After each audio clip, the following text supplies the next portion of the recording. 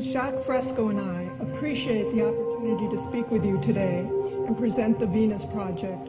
If you want a world without war, without hunger, without poverty and deprivation, this is what you must do. If you fail to do this, nothing will happen. I have no power. Roxanne has no power. Depends on what you do when you leave here. We are all well aware of the shortcomings all over the world and the state of the problems that we have. I believe we are here today to try and find solutions to those problems. This is what has to be done.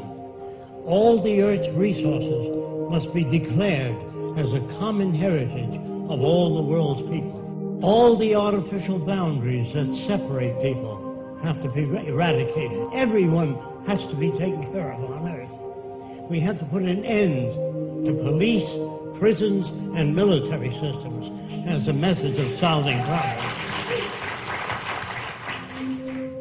What is needed is a workable alternative to the way we conduct human affairs. Our problems cannot be solved through political methods.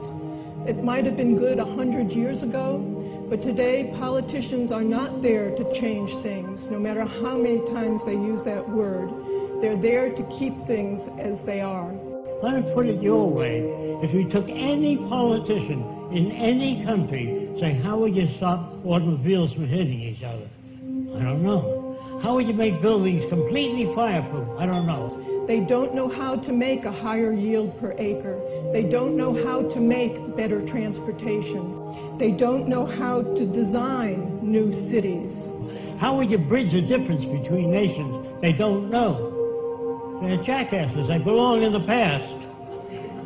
So there are ways of bridging the difference between nations. So our main threat to all of us is scarcity, either real or artificial. Our societies evolved hundreds of years ago, and our technology is racing forward.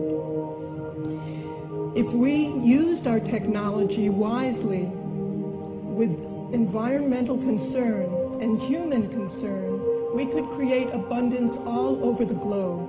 We could create so many goods and services that we wouldn't have to put a price tag on them. If you're brought up in scarcity and in a monetary system of competition, you think that's right? That's the way they bring you up. They raise you so you'll fit in the cog of the wheel called the free enterprise system.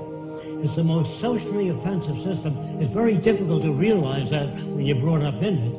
If you're brought up in a bucket of shit up to your neck, it's normal. We can provide for all human need while also protecting the environment. This can be achieved through the intelligent management of the Earth's resources.